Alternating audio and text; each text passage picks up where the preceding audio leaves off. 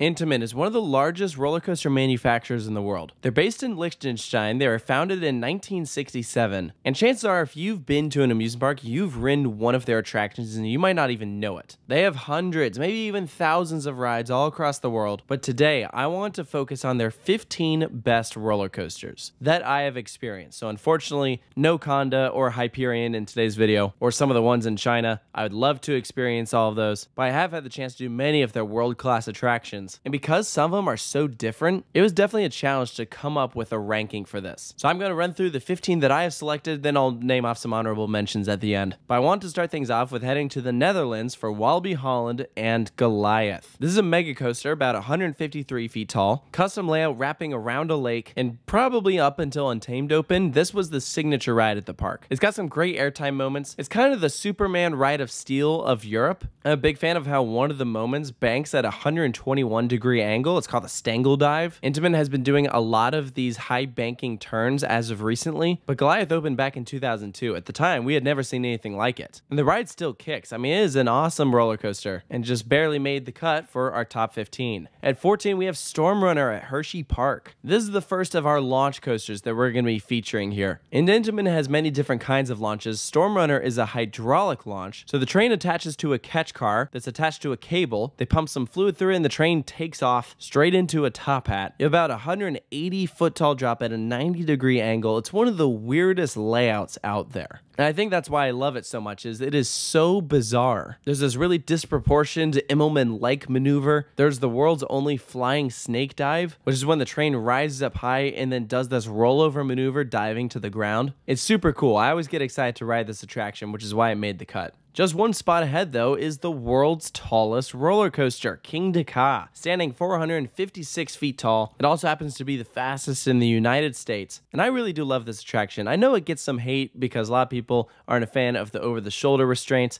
or they're not a fan of how shaky it can get. Personally, they don't bother me. It is a very short ride experience, but there's just nothing like going that fast and that tall. It's pretty awesome, and it's my second favorite roller coaster at Great Adventure. But at the number 12 spot, we have the world's first Giga Coaster. It's Millennium Force at Cedar Point. And for a while, I know this was considered by a lot of people the world's best roller coaster. It won the Golden Ticket Award for #1 for a long time. And personally, I'm one of the people that thinks this ride is overrated, but I will always acknowledge that it is a good ride. First of all, it's a very long experience, and you're hitting speeds over 90 miles an hour. I mean, already, that's pretty cool. I gray out almost every time I hit that first overbank. There's some good airtime moments. It's a true classic, and I know the reason why many people like to visit Cedar Point to ride this thing. Just barely missing the top 10 is our next launch coaster, and the first one to use LSMs. So instead of using hydraulic fluid and a cable, this uses magnets. It's not quite as punchy of a launch, but in Red Force's case, you still reach a speed over 100 miles an hour. It's not quite as tall or fast as King Ka, but I really like how this attraction feels because it's the same sort of take, but they made some changes. Obviously, the launch feels different. The drop feels more like a drop because while King Ka and Top Thrill Dragster go into a 360-degree spiral, this just twists to the side. So it really feels like a vertical drop. So I really enjoy this thing. And at the number 10 spot, we have Pantheon at Busch Gardens, Williamsburg. This is the latest and greatest Intamin to open, and it's actually at one of my home parks. I've been going to Busch Gardens for years, and I think it's the best coaster there. While I certainly wish it had more theming, the layout is very fun. It launches you basically 7 times. What happens is they have the main launch section broken up by an airtime hill in the middle, so it kind of sends you through these different boosts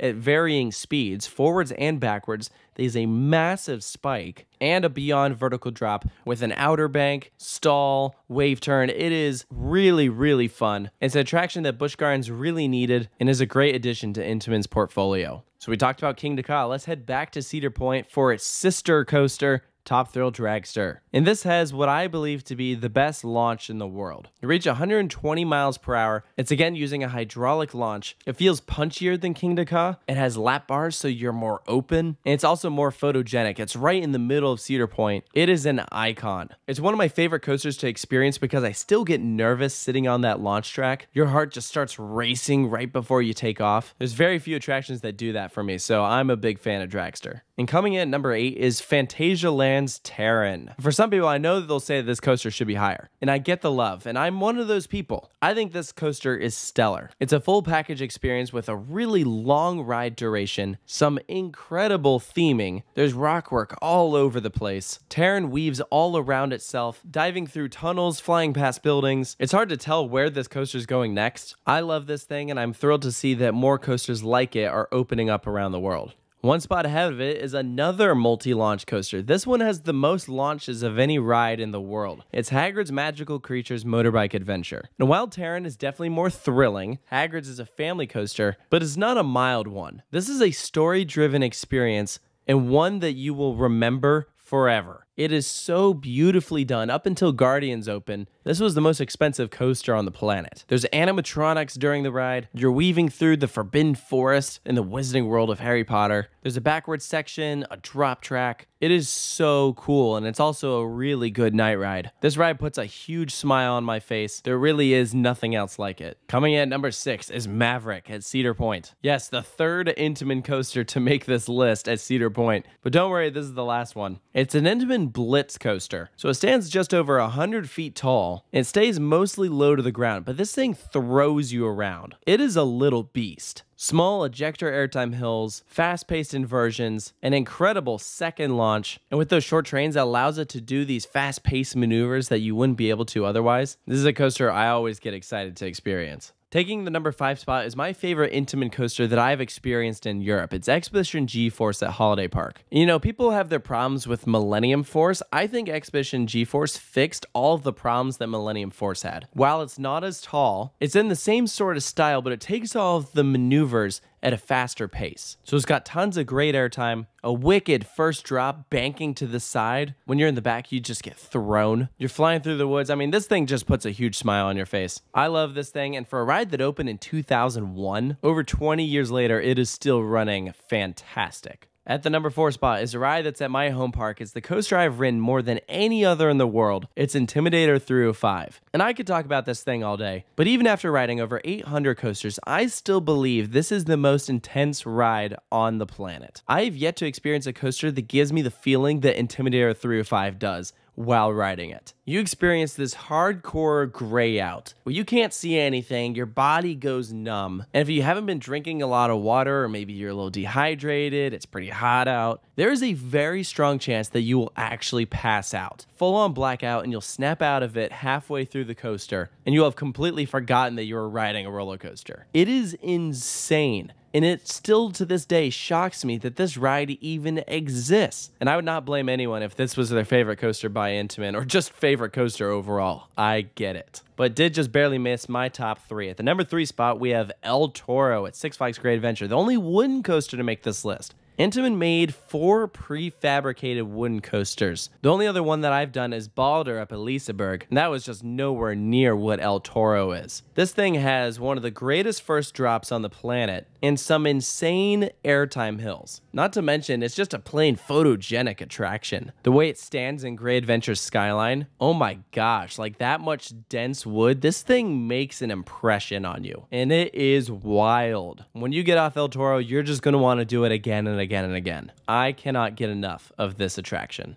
And I really had a tough time deciding between this and our number 2 coaster, Sky Rush. I go back and forth on Sky Rush or El Toro, but what's interesting is that I know there's a lot of people who are not a big fan of this coaster, primarily because of the restraints. I think the layout is absolutely insane. This coaster tries to get rid of you. It is throwing you so hard, and like Toro, it also has one of the best first drops in the world, but this one feels very different than El Toro's does. Sky Rush's first drop has like a kink to it, so it almost feels like it drops you twice. It also has a scary fast lift hill, like what a way to start off an experience. It's an insane ride, and again, one of those coasters that I look at and I'm like, I can't believe this thing exists. It's very intense, probably too intense for a lot of people, but I love it. Which brings us to our number 1 attraction. It is Velocicoaster at Islands of Adventure. And I think the reason why this takes the number 1 spot for me is it really is the full package experience. The layout is so well done. Every element hits. It's a long experience packed in with a story. So it's well themed in the queue, and there's theming during the ride, but doesn't sacrifice on the thrilling moments. It's hard for a roller coaster to do that, but Universal pulled it off with this thing. There's 4 different inversions, an awesome top hat, 2 launches, and some wild bank turns. First half, compact, weaving around a raptor paddock. Second half, spread out, flying over this bridge into the Mosasaurus roll, which I believe is the greatest inversion in the world. It leaves you breathless. It might be the best ride experience in the world, which is why I have given it the #1 spot. But I do want to give some honorable mentions before we conclude things here. I gotta shout out Accelerator at Knott's Berry Farm, another really good hydraulic launch coaster that just didn't quite make the cut. Same with Furious Baco. This one stays low to the ground. If it were a bit smoother, I'm sure it would have made the top 15. Fahrenheit, this rare vertical lift coaster. Hershey Park has a lot of great Intamins, and this is one of them. I also really enjoy Superman Ride of Steel. This is at Six Flags America and Darien Lake. It's a bizarre layout, but good fun. I just wish there was more stuff where those straight sections are. And then also iSpeed at Mirabilandia. If it didn't have those hard over-the-shoulder restraints and a more fast-paced, thrilling second half, then I'm sure that would have made the cut too. But bottom line is, there's a lot of great Intamins out there. And maybe I'll come back to this list after several more open and I get around to a couple. I know there's a great one opening soon at Park Asterix. Formula Rosa is the world's fastest coaster. That's an Intamin. Still need to get on that thing. I'd also love to ride Taiga at Linnamaki. And the more I ride these things, my opinion also changes. But the bottom line is, Intamin continues to blow my mind and come out with some of the world's greatest attractions,